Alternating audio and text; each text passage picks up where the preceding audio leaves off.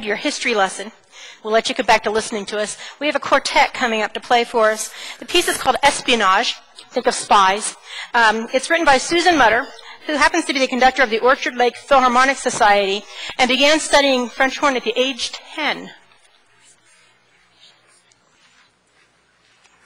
Can you go back? Can you go back? Sorry. Anyway, she began studying horn at age 10, and she studied with two people who are really famous horn players here in the United States. One is Phil Farkas, who wrote the Bible on horn, and the other is Dale Clevenger, and was a fantastic horn player, and she still plays horn and teaches horn and piano. This piece was premiered, here we go with my pronunciation again, at the Conservatoire della Sverza Italiana in Lugano, Switzerland. So without any further ado, Espionage.